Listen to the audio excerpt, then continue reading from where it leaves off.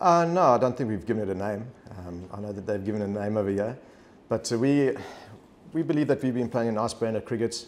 We've had some tight series where we've come out on top of late, and I think it sort of changes for us. We've got our processes that we will go through in order to try and get the results going our way. I've always said that we like to be nice and smart. We want to play aggressive cricket, but you've got to be smart with regards to that as well. And nothing will change for us. You know, I know this is a England versus South Africa series, and there's always a lot of hype in the media. There's a lot of things that get said. Bottom line is, this game is between bat and ball, and you've got to make smart decisions at certain times of a game. And you know, we are focused on trying to do that from our side. And England will probably do the same. They've got their brand that they want to play, which is perfect.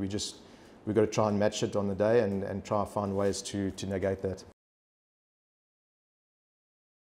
I don't know. I'll tell you on the day. As I said, I mean, we don't know. We've got to be adaptable in Test cricket. So we don't know what conditions are going to be like overhead, you know, underfoot.